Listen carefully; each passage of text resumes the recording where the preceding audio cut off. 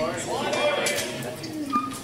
name is Stacia Dixon, and I work in Halliburton's Government Affairs Office in Washington, D.C. One of the best parts of my job is being able to visit all of you, and also to be able to make opportunities available for you guys to meet with your elected officials.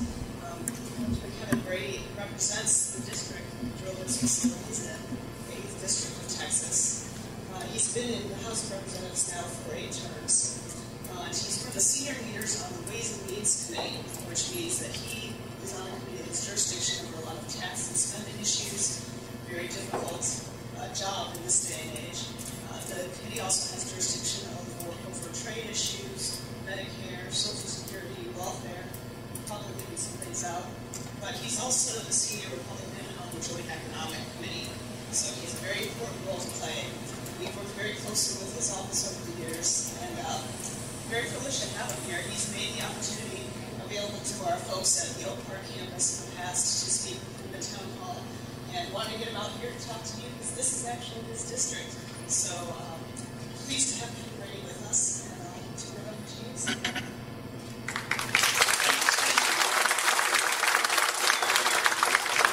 Thank you very much for having me here today. Appreciate you taking time from your busy lives. I just wanted to be able to sort of update you on a couple of issues coming down the pike in Washington. Have a big impact on your families in this business here, and taking questions you got. I appreciate Laura, the overview of the facility, Sarah, the tour of it. This is an impressive facility to say the least. That 5th line coming on board, the expansion, the new jobs, just the role you play, as the #1 bid provider in North America and beyond.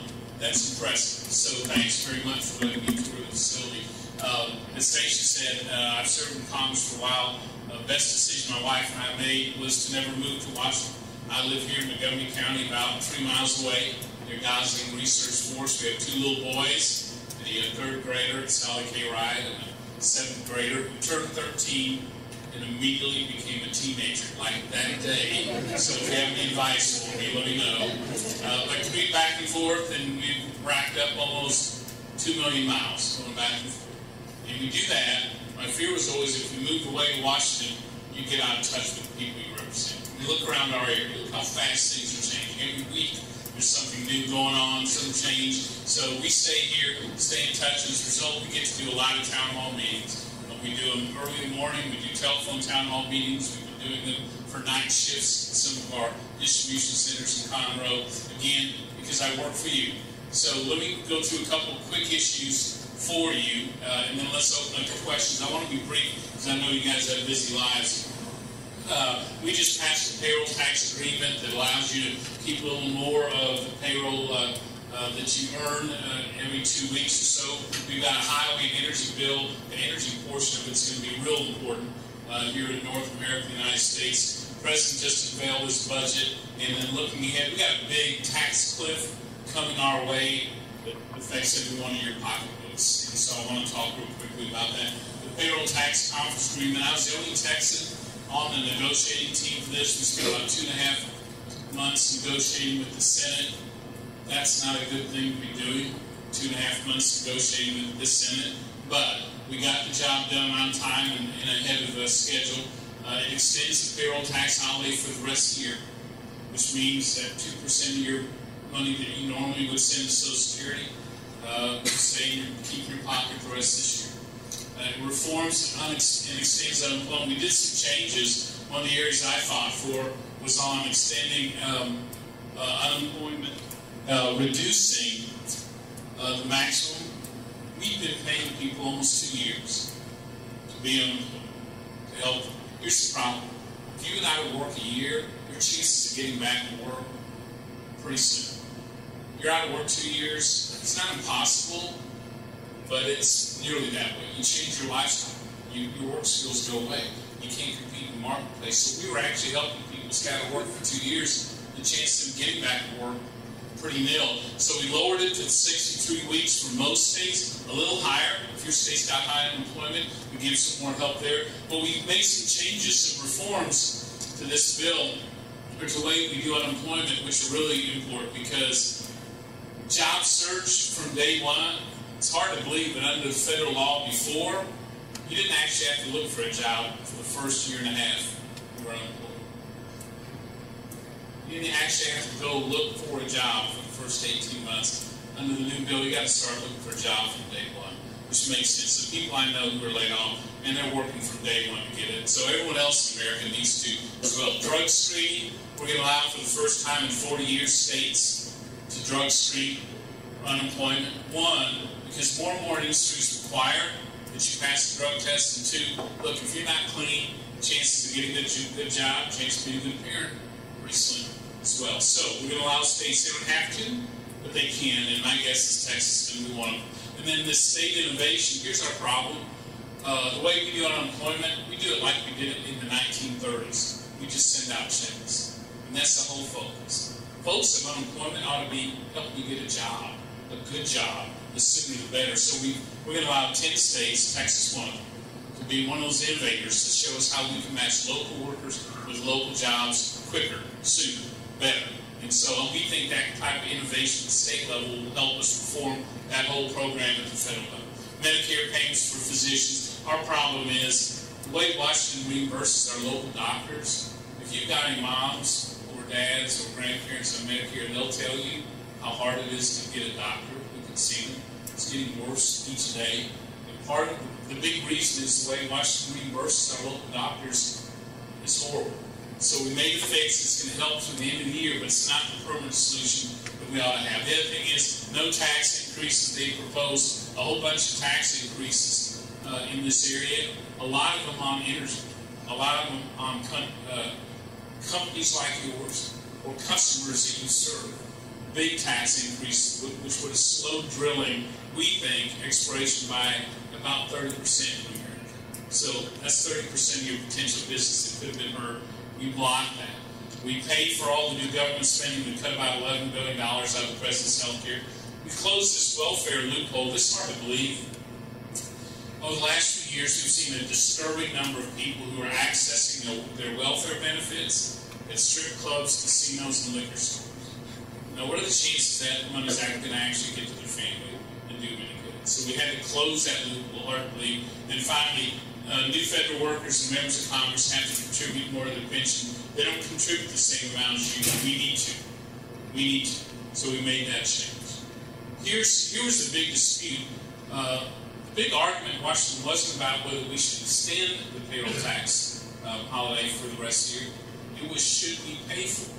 Because that money that comes out of your Social Security contributions comes directly out of Social Security, our retirement plan for seniors. And so here's the hole that we've blown last year and this year in Social Security. You can tell, looking out ahead, Social Security, one of the most important programs for our seniors, is permanently in deficit, permanently in red ink. It never goes back to break even. Never, if we don't change it. And so we just blew a big hole in it. Our argument, we lost the argument. Our argument is we ought to cut spending in Washington to fill that hole. We ought to make sure our seniors don't have to worry about where they get their checks. And last year, this country, our country, had to borrow $140 billion from China, Korea, and other countries just to pay Social Security. We didn't borrow that much money just to pay our seniors. That's wrong. And so we lost the argument. Hard to believe what we did, and the president won it, but our argument is this can't continue. We can't keep blowing a hole in Social Security. A highway bill, second issue.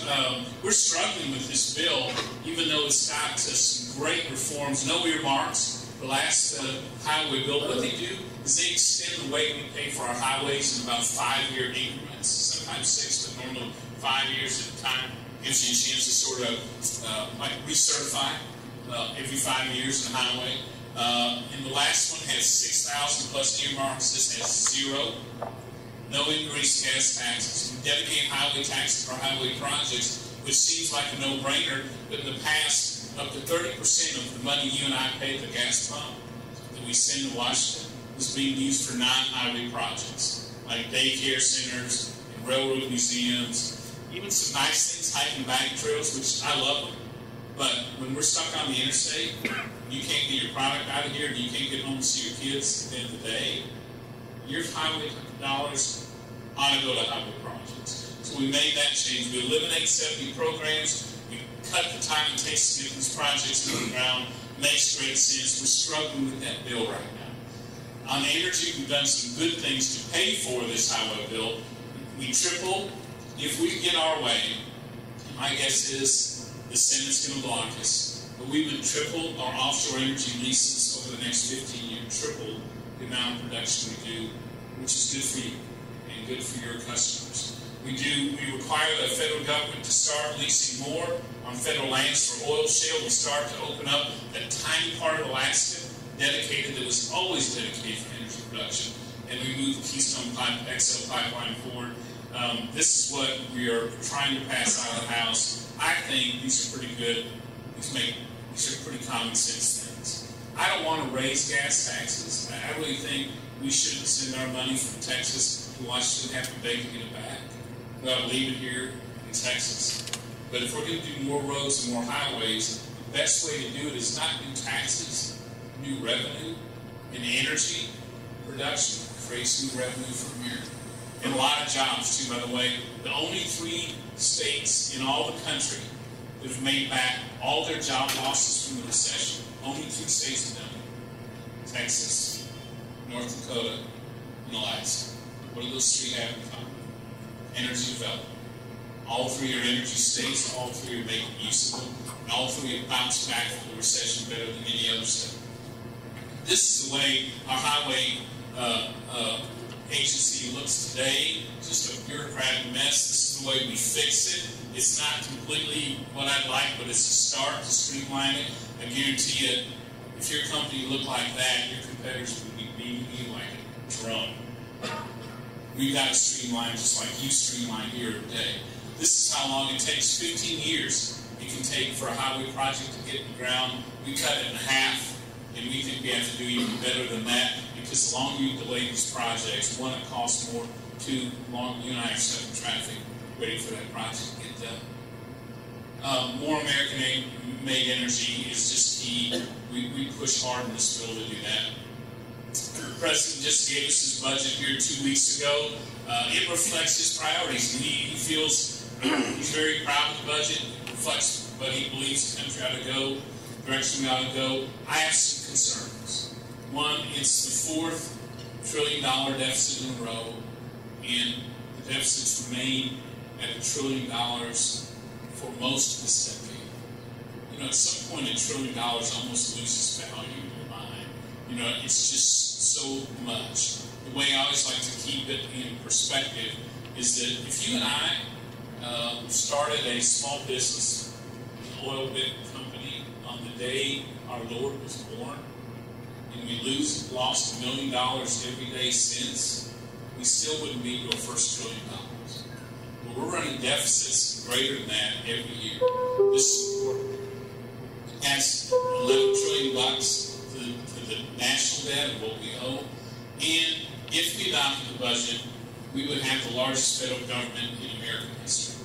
Larger even than World War II, where we stopped everything and poured everything into winning the war.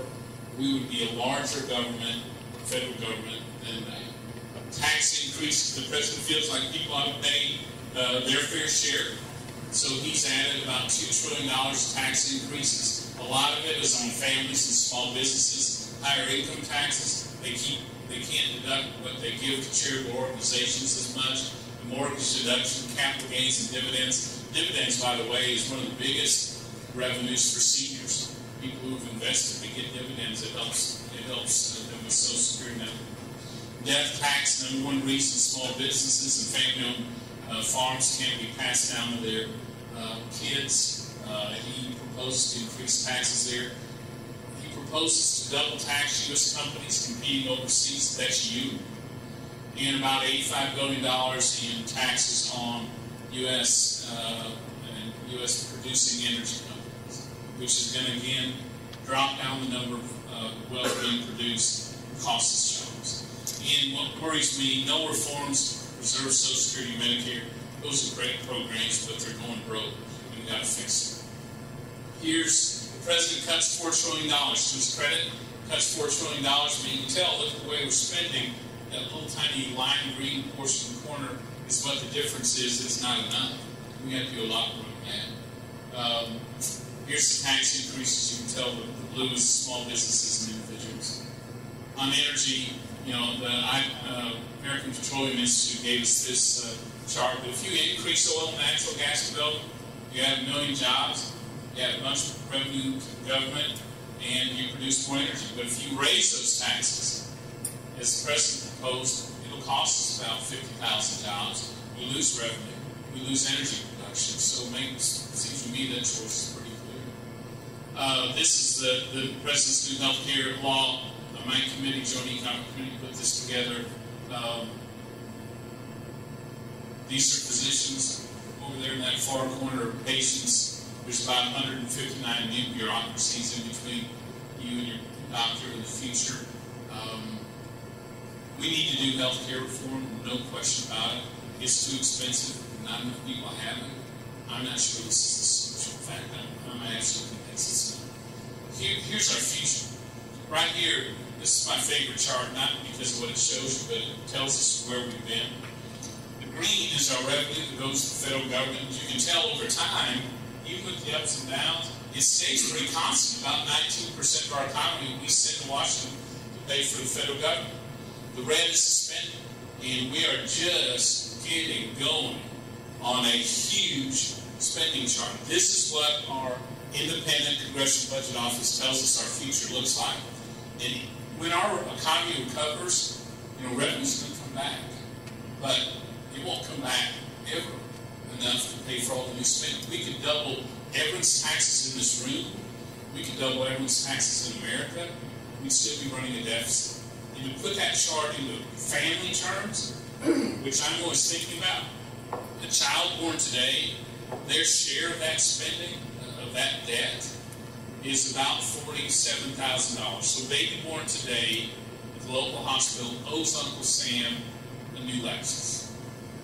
If we don't change our way, by the time they're 13, they'll owe Uncle Sam a second Lexus. And by the time they're 22 and they finish college at U of H, Texas, or Sam Houston, wherever they go, they'll owe Uncle Sam a third Lexus. Now, good news is young people don't actually have to buy luxury sedans for their federal government, but young people pay the price in a different way from all this spending.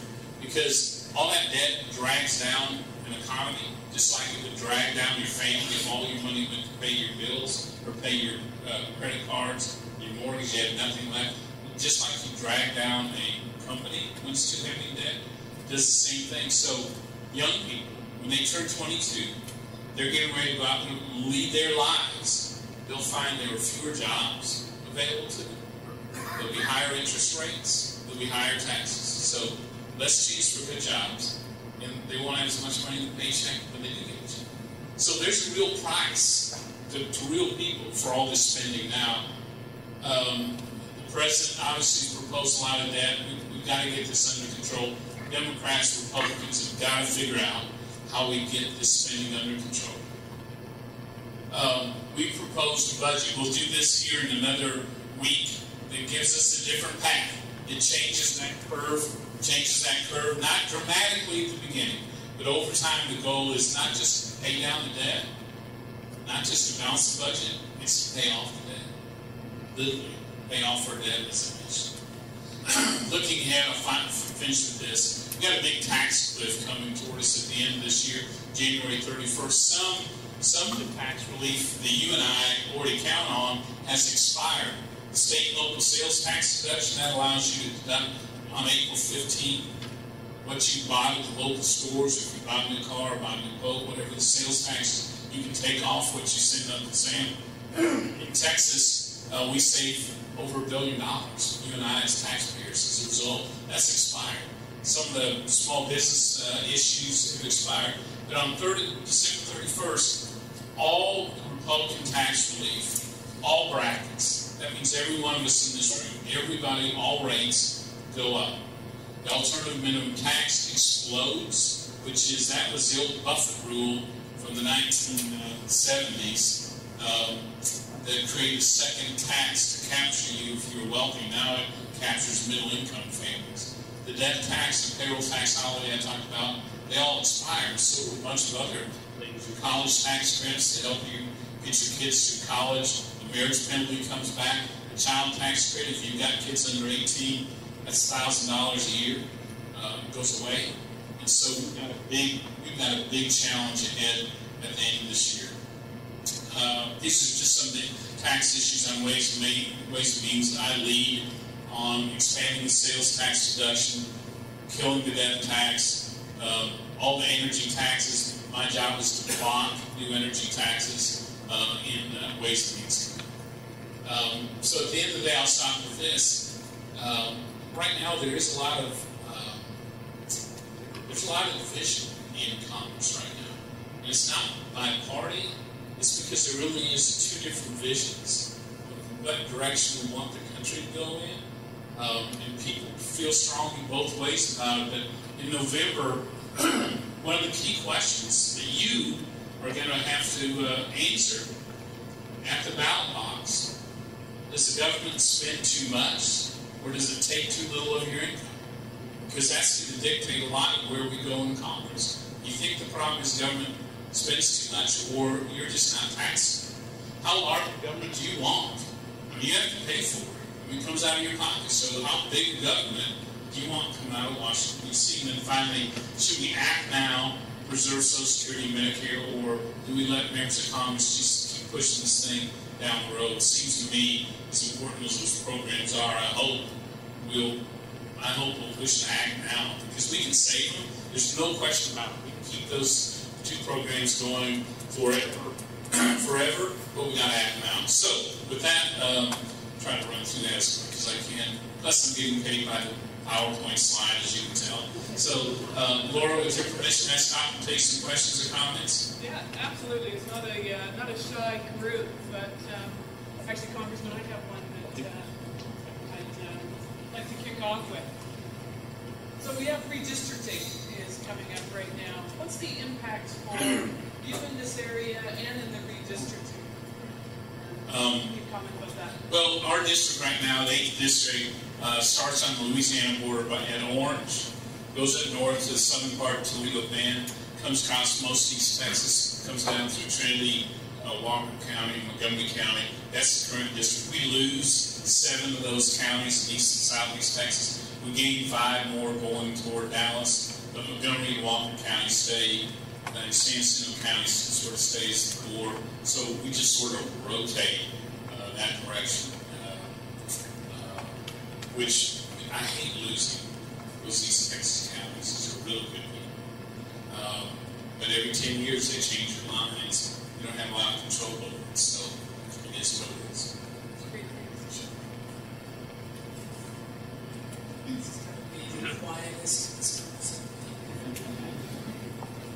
I was told I was only going to get easy questions, so look at this. Case.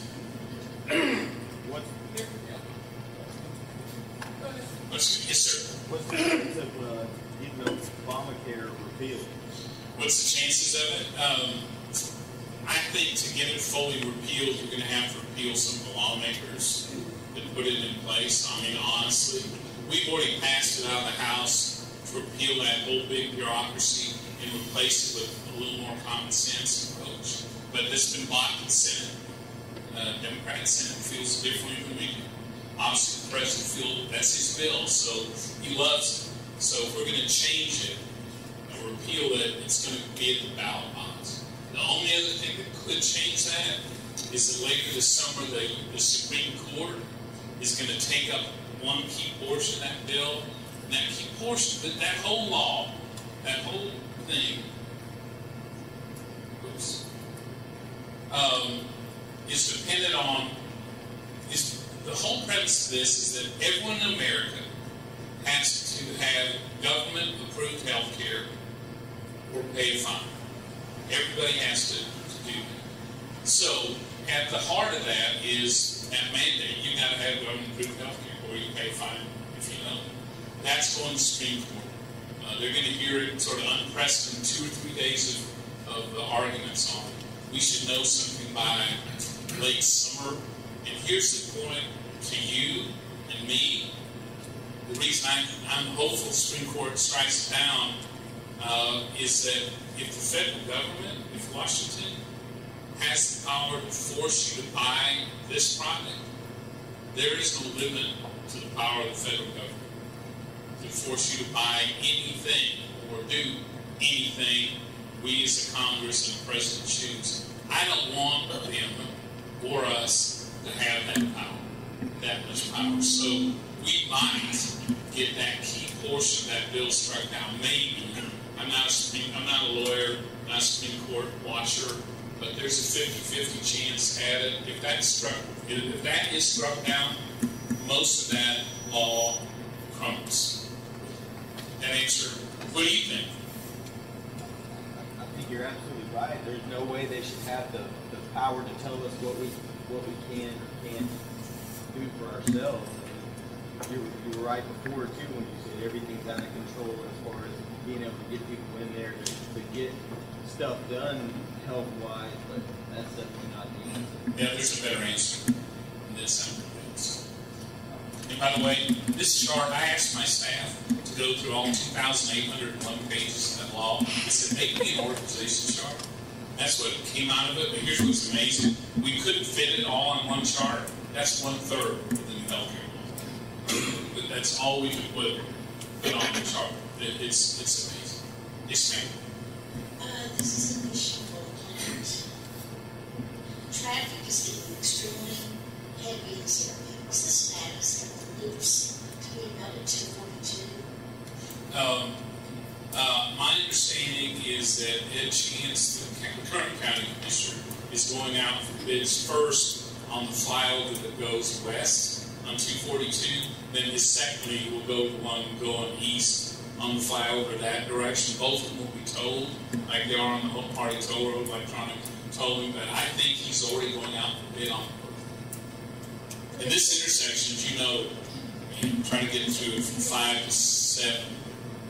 Or early in the morning, it's tough. So there will be a loop going west and then another loop in this area?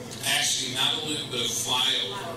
Yeah, they're going to go from I-45, so when you're returning home from going west, or eventually if you're going east, you'll be able to avoid the intersection, slide straight over and connect on 242. Both directions, yeah. But our county commissioner had a chance to work on that a lot. Yes, sir. Y'all showed on the like the welfare and stuff, how they're using them at the strip joints and all that. Why don't they drug test those people? If you're going to be on welfare, why don't you do drug testing for them? Well, there's some states that have begun to do some of that, and we want to open it up on the unemployment side of it. But eventually, my guess is that's going to be the case. But there's a lot of resistance in Washington right now to do it. It just seems to me, look. One, your tax dollars shouldn't be subsidizing drug use, one.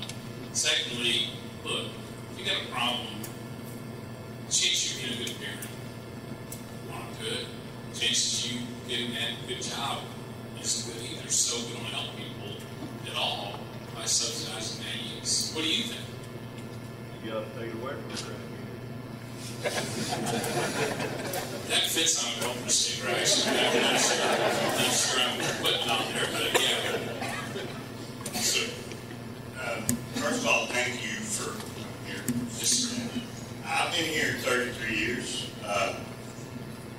What can we do to bring more industry back as a country, or people back to the U.S. so our kids and grandkids have more opportunity we got? Yeah, that is a great question, and the answer is we have to be as competitive as a country as you are as a company. The rest of the world has taken our playbook, low taxes, balanced regulation, great respect for small businesses and job creation. They've taken those pages and they're beating us over the head with it. And we now, here next month, America will have the highest business tax rate in the world. In a lot of a decade or two ago, we were the #1 country for tax rates. We were the #1 company for research and development. Today, we are trailing a bunch of our competitors. And so if we want companies to choose America first, we have to have a business climate that allows them to choose America first. And so that end of the year tax cliff, for example, we talked about, if we don't keep those taxes low, I guarantee you more businesses are going, not just choose, they'll be forced to sell or to do more overseas. My thinking is, look, we ought to have, our goal ought to be to have the strongest economy in the world for the next 100 years. I don't mean until China catches us. I don't mean until we stumble. Our goal for our kids and grandkids ought to be, what's it take to be the number one country economy in the world for the whole century? And then we ought to make every decision based on, does that help us do that, or does it hurt us in that area? If we raise those taxes, we're not very bright, because it's going to move us farther away from that competitive environment. Does that make sense? There's more jobs and more people working and more people actually paying taxes. Making where you don't have to pay those taxes. Can I take you to Washington with me? Because some people don't quite get that Founded formula. on industrialization, we became great on industrialization. We need to get back. Well, you're competing and winning against the best country companies in the world. You're beating them every day. We got to have an environment that allows you to keep beating them every day. And I understand we have so many customers around the world. You got to have, in some cases, you got to have a manufacturing plant or a distribution plant or a servicing plant near the customers. I understand that. That's competition. That's how you beat these other countries. But where we can, we got to create an environment where we can create those jobs here. It makes sense to me. Okay, great. Yes, sir. And then we'll come over here.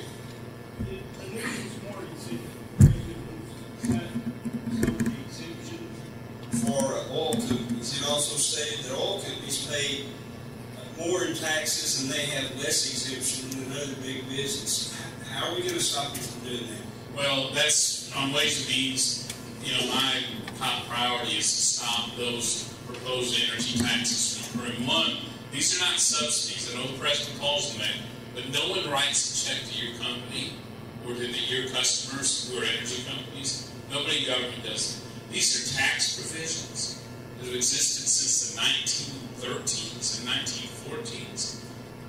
Industries are different. Different businesses are different. So parts of the tax code were designed to address this certain type of industry.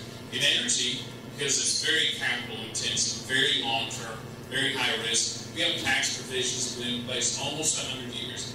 He calls them subsidies. He wants to eliminate them. But if we do that, we are eliminating production and exploration in America. We're going to cost the jobs and the revenue that go with it. And companies are going to choose to do their exploration somewhere else. Because as good as we're doing right now in oil shale, companies have a lot of choices around the world where they want to produce. So it's a big mistake to raise taxes on U.S. American-made energy. It makes no sense. And one of his provisions, I'll tell you, actually drives me crazy. One of them says, we did this Ways and Means Committee in 2004, worried about the number of jobs being shipped offshore. We changed the tax code. We said, look, if you manufacture, if you produce, if you invent here in America, you have a lower tax rate than if you do that somewhere else. So if you do it around the world, you pay a higher tax to do that. Makes sense. Keep the jobs here. The president says, well, that's true, except for one industry, American energy. So American energy would be taxed for the jobs they create here, the manufacturing, production, the invention they do in America. They'd be taxed like they were doing it in some other country. That makes no sense. All you're going to do is drive those jobs to those other countries. So one of my top priorities on Ways and Means, I'm number 4 in seniority there, and the top, Sam Johnson and I from Texas, our job is to stop those energy taxes because it's going to hurt us. Does that make sense? Yes, sir. I have 2 teenage daughters, and what we're doing to keep more community school teachers in the program that reaches out to children. Yeah. I'll tell you, it's a concern because good teachers make all the difference in the world. It's getting harder in the classroom for them. They're expected to solve every problem in the world. You know, not just teaching, you know, the basics, but every problem. We don't have a lot to do with that from the federal level. In fact, we're about 10% of most school districts' budget, and that's normally in the special needs kids, help them, and for those reduced lunches. That's really what the federal government does. Local pay is determined by the local school board and somewhat at the state level, but mainly at the local level. Here, I don't know what school district you're in, but I did notice in Conroe School District that they're giving a $1,600 teacher pay raise this year without raising taxes. They made some cuts somewhere else. I think that helps them stay competitive with other districts. Hopefully, helps keep some good teachers around. What do you think? What do you think ought to be done? More options. I'm sure. Are they forbidden?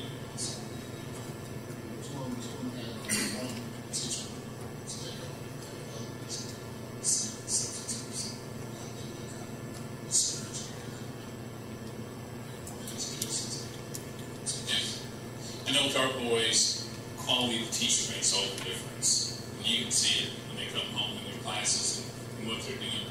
The right teacher is encouraging them. They're fired up about those subjects, and others are not. So, of course, they're boys. They're not fired up about any subjects at school. But still, you know, you can tell with a good teacher. Let me finish with this. One, because we live here, there's a lot of ways you can keep talking to them. You know, we've got an e-newsletter, we've got a website, we've got a blog, a weekly radio things you can listen to. So come to our website. You know, tell us what you're thinking, or sign up here if you like to put on it. We'll just send you sort of the updates of what we're doing on it. Let me finish with the story. It has to do with what makes us great as a country.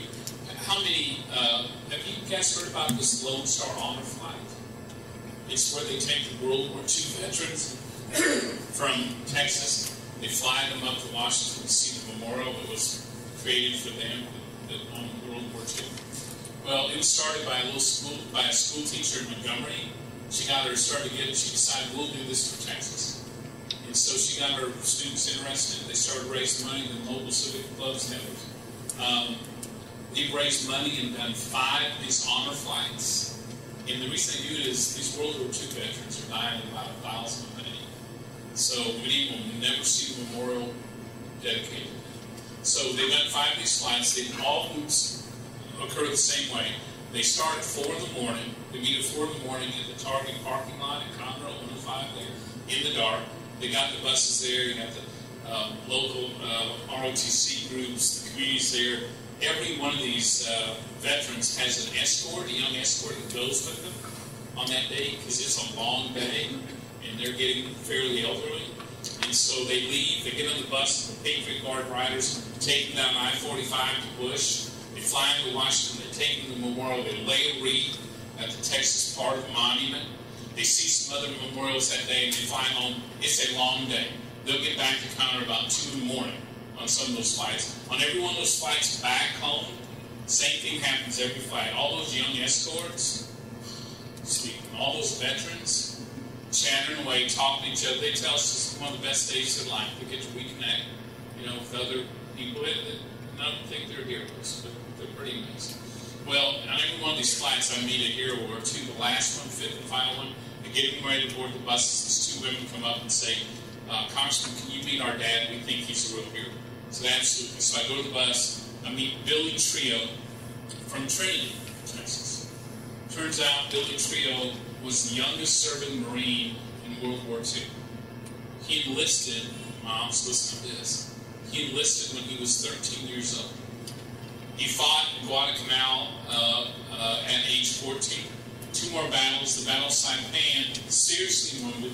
He's hospitalized for 8 months to recover. He finishes his whole tour of duty 2 weeks shy of his 17th birthday.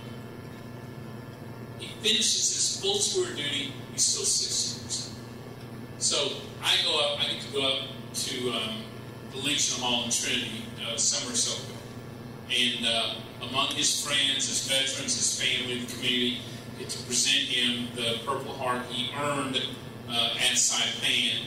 And when he talks, he tells us, the rest of us in awe. And Billy Trio says, no, I'm not a hero.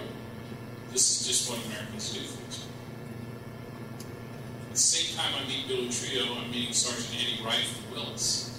You may have read about him in 2004, rocket-propelled grenade hits his vehicle, blows off both his arms, tears a hole in his left leg, he's bleeding out, still calls him help for his unit. They all survive. He decides not to be a victim. He becomes, even with his disability, a hand-to-hand combat instructor for the Marines. He's now out of it, but a year or so ago, the community came together in Montgomery County, South County here, in a small room, reception area. They raised the last $80,000 to build a home adapted to Eddie's disabilities.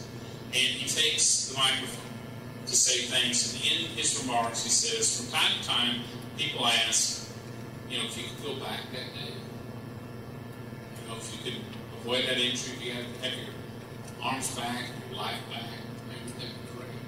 And he said, my answer always is, absolutely not. I wouldn't change anything. He said, I've learned so much about American people, so thankful, so generous, so appreciative. He said, I now know more about the freedoms I was fighting for than when I was fighting for. The reason I always like to end with Billy Trio and Eddie Wright is that, if you're looking for the greatness of America in the size of its government, you'll always be disappointed.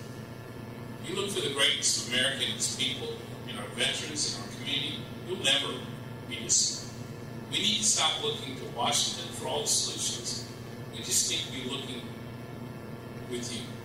We need to look in the communities, in the families, in the businesses. That's where the solutions are. If we do more of that, we're going to be fine in this country. We'll be the number one economy for another 100 years or so.